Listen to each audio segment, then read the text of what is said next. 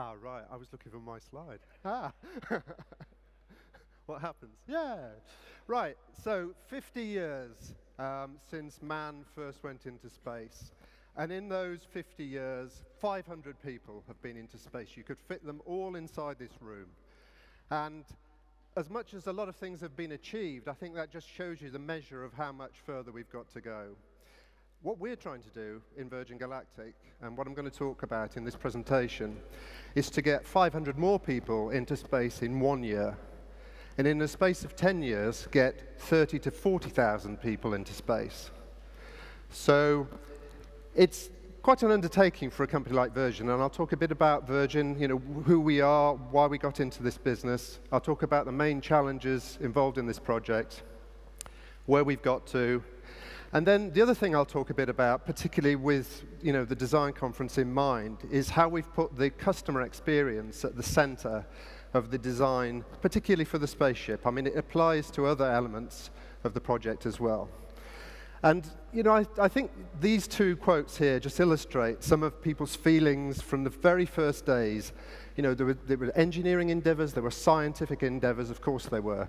But emotion and feeling came into it straight away.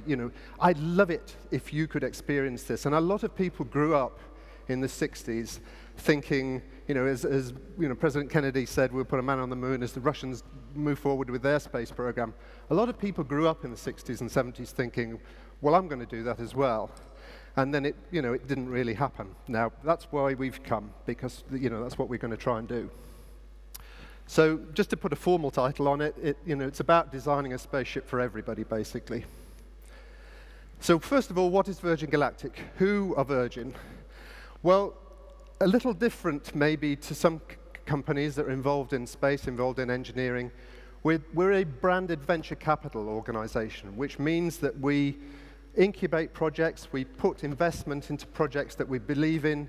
We sometimes see industries that are poorly served, and we think that there's a gap there in the market, be it in airlines with Virgin Atlantic, where we thought British Airways are either so busy, carrying people, there must be space for us in the market, or when they didn't answer their phone, so inefficient maybe that we should get in there and offer some customer service. So we started with one aircraft in Virgin Atlantic, and we built up a fleet. Some of these businesses have started in a different way. We took over an organization that existed and put a Virgin brand onto it and introduced Virgin values into the organization. So one of the things that we did with Virgin Atlantic is we sponsored this aircraft which flew around the world on one tank of fuel a few years ago. And that got us working with an organization in California called Scale Composites, and a guy called Burt Rutan, who was heading the organization at the time. And they built this aircraft, and we went to see it, and we got to know Rutan and got to know the organization. And we found out that in the States, a prize had been set up, inspired by early aviation prizes. People thinking, well, if that worked for aviation, if that stimulated people to do things that they wouldn't have done otherwise, even if they're going for a prize of £10,000, $25,000, a huge amount more is going to be stimulated and spent to win that prize. And thus it proved, with this thing that was called the X Prize. The X Prize was set up. It had to be privately funded spacecraft, had to fly 2 times in a 2-week period and get into space both times. And if you did that, you won the $10 million prize. And it was estimated that about $125 million was spent by the various teams trying to win that prize. So in terms of leveraging, it certainly had an effect. Burt Rutan's idea was not new. It was to take an idea that had been used many years before in the X-15 development program and have a carrier aircraft carry the spaceship up. There's the spaceship, X-15. That's what it looks like when it's flying solo. Now, the big challenge for Burt was thinking, well, smooth spaceships, you only have to look at the space shuttle to see. Smooth spaceships coming back down to the Earth very quickly, big heat build-up. We know about bullets. If you try and pick up a bullet after it's been fired, it's very hot. They move very fast, very smooth, lots of heat. Graphics by Virgin. Feathers, on the other hand, lots of resistance, fall much slower. So he was thinking, and he was also thinking about shuttlecocks, and his mind just turned, well, shuttlecocks always fall down, don't they? Always fall the right way. And this made him think, right, I am going to design a spaceship that can reconfigure itself when it's in the air, so the back half folds up. When that falls back down, there will be a lot more drag, it'll fall slower, the heat buildup will be slower, and the people inside will be safer. And then when it gets to a certain altitude, it will reconfigure and land like a glider on a conventional runway. And I'll show you some moving pictures if my explanation wasn't clear in a few moments. So that was his breakthrough idea. So in terms of the two main design ideas here on this project, just working out how he was going to do that problem, have a reusable spaceship, not spend millions and millions and millions of dollars achieving that, that was his breakthrough idea. It's a two-stage system that he came up with. The mothership, the carrier aircraft, White Knight, is above, and it carries Spaceship 1. So just to illustrate what I've just been talking about, I'll show you a short film. This is the point that we came in. This is the point that we started sponsoring the project. And this is also the point that we started thinking, that's a pretty raw experience. And in terms of selling that as a customer experience and expecting people to be able to cope with that, to be able to sustain the G-forces, we're going to have to do something about that. So bear in mind, this is what they did in 2004 to win the prize, but it was also the jumping off point for how we could make it much more customer friendly. So here we are in Mojave, California, which is where the project was done. Takeoff, early morning, carrier aircraft carrying the spaceship. Both vehicles were flown by one pilot.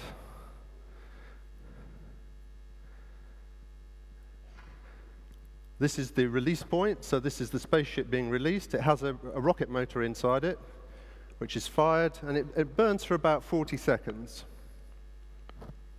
And the altitude where it's released is about 15 kilometers altitude, about 50,000 feet.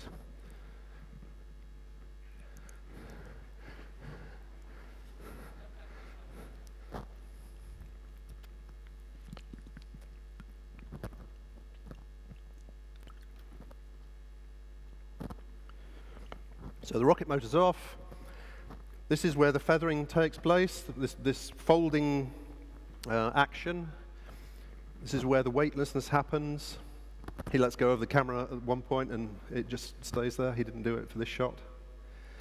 And this is certainly one of the places in the mission where you can see the opportunity for enjoyment. You can see the opportunity for excitement. And that was one of the points that really got us excited about this project.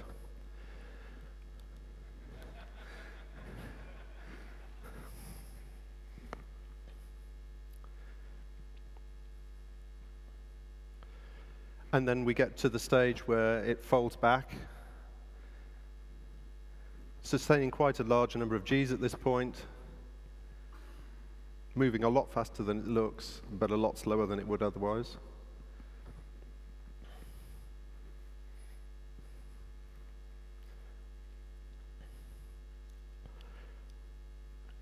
And it's a glider, and it comes back to the runway at Mojave, 10,000-foot runway, conventional landing.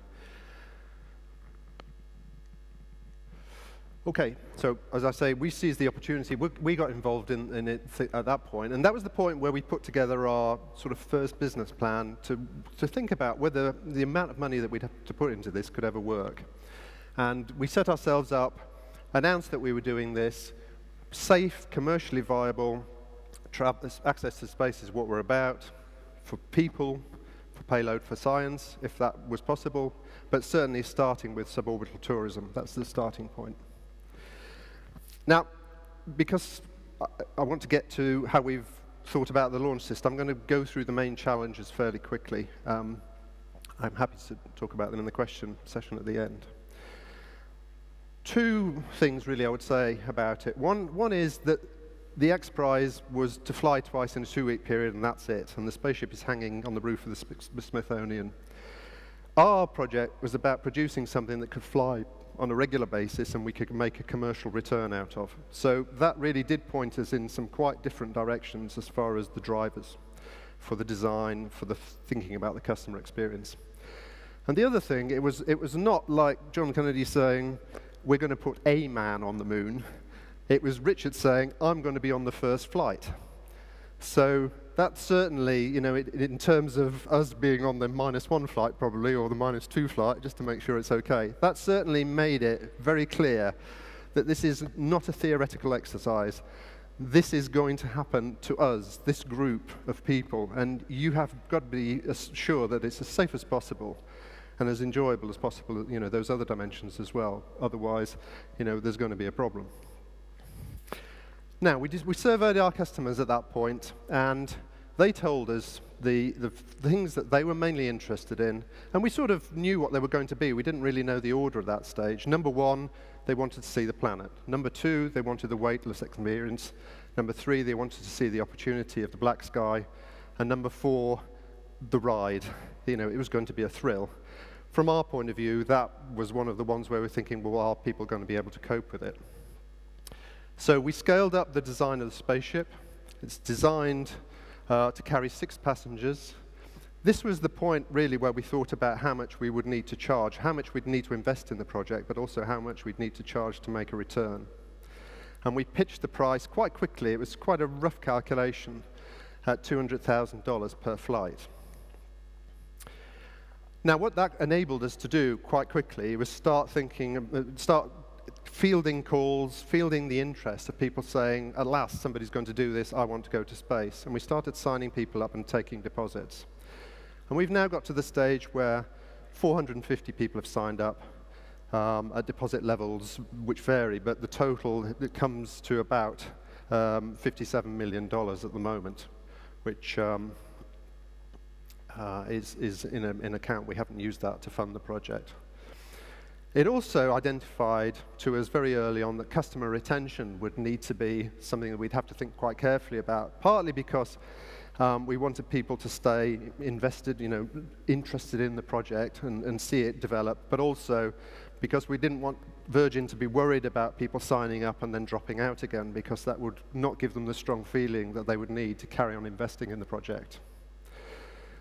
And as I said, the ride was the other thing that we really thought about, and we programmed a centrifuge at that point and used Richard as the guinea pig, as you can see, but also invited our first 100 people who'd made a reservation to go on the centrifuge. It was programmed to the G profile of the spaceship, and it proved really that 95% of people could cope with that quite admirably, and that was a lot higher a percentage than we thought.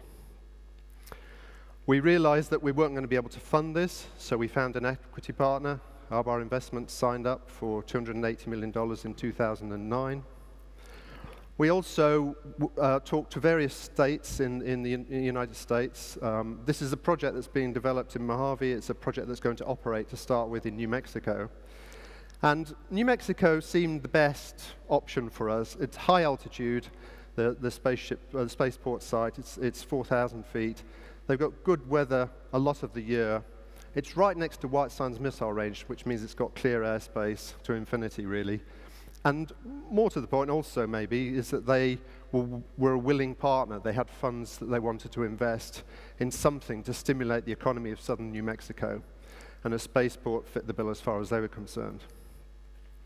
So they held a design competition. It was run by Foster's and Partners of London. They've designed it to support the spaceflight experience. It's nearly completed now. It's a gold LEED building, and it will be finished before the end of this year.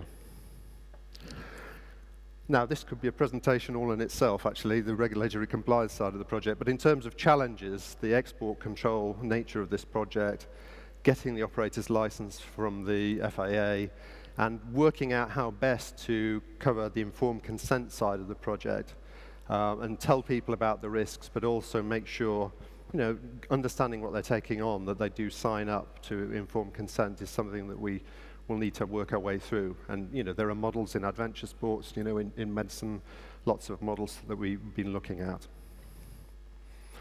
And it's a project that we're certainly not doing by ourselves. You know, there are a lot of partners and stakeholders in this.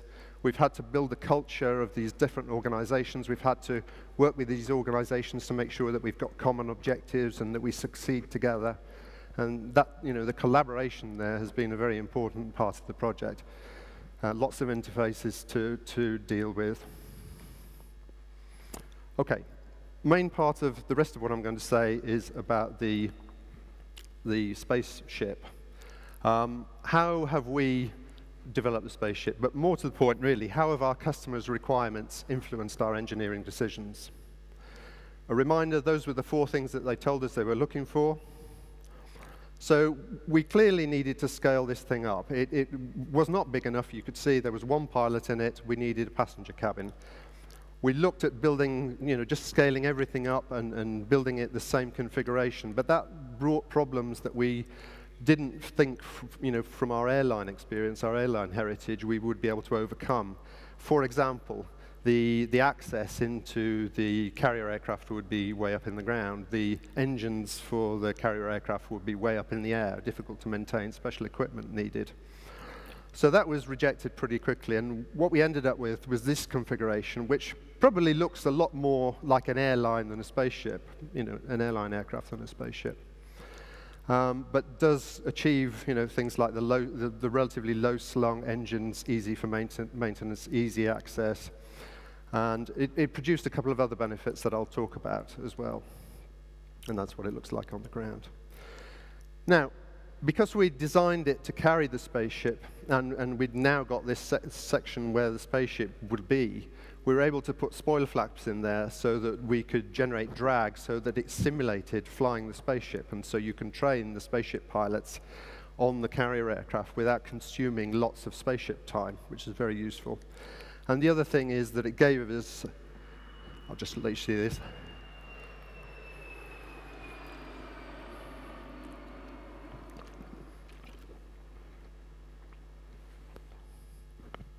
The other thing is it gave us an extra cabin, so we can think about maybe using that as part of the passenger training part of the project, part of the service.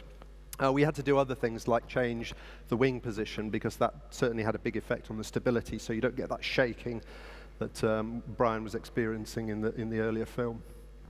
Much bigger vehicle with this cabin, bigger diameter, a lot more space inside.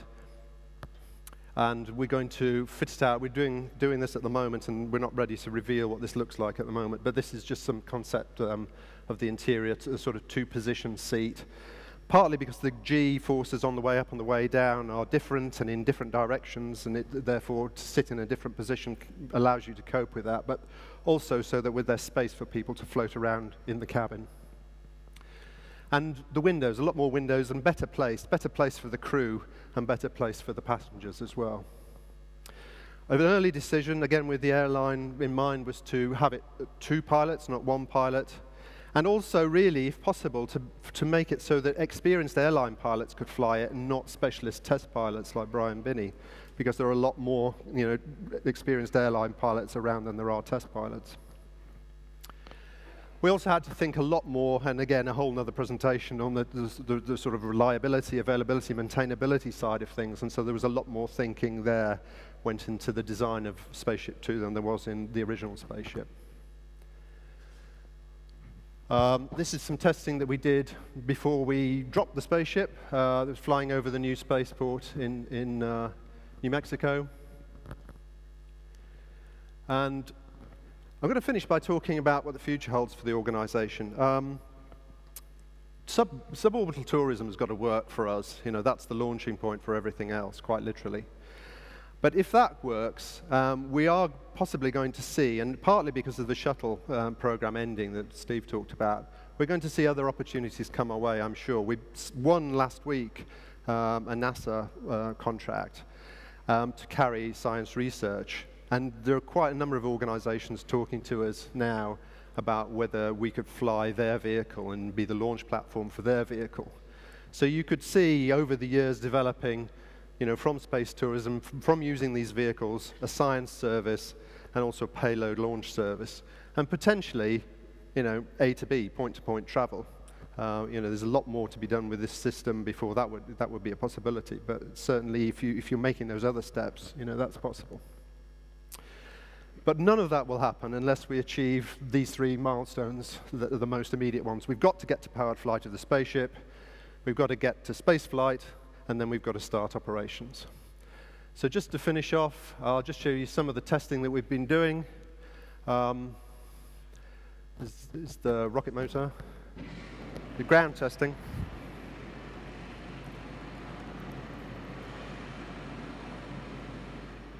So obviously you'd want to be sitting in front of that, not behind it.